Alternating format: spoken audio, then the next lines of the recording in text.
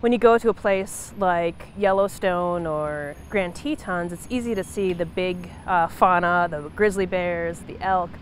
but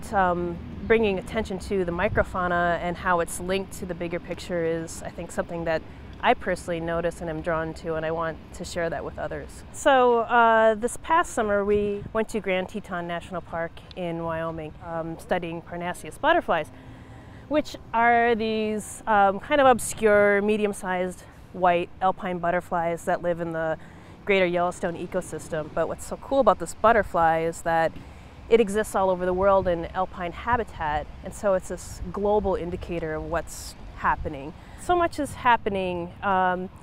in our environment at a rapid pace, and so part of my focus in this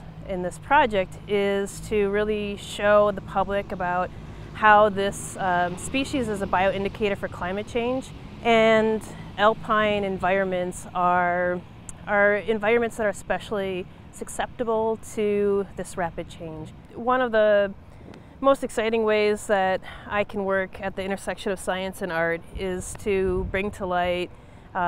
unique species in the environment and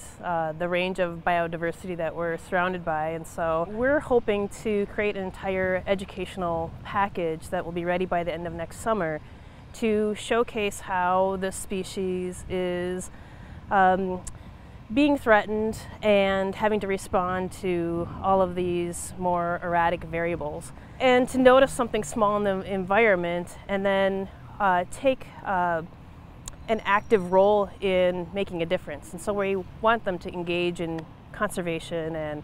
and be a protector of the species and value the parks and the habitat that it resides in.